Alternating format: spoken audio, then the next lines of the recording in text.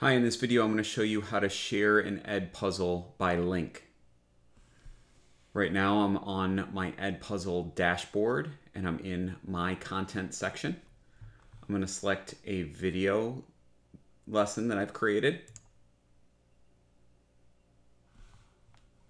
Once I'm in the video that I want to share, I'm going to click on Assign.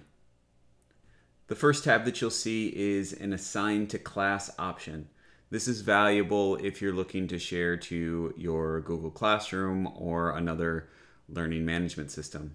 However, right now I want to just get a link to share so I can share it anywhere, maybe with a colleague.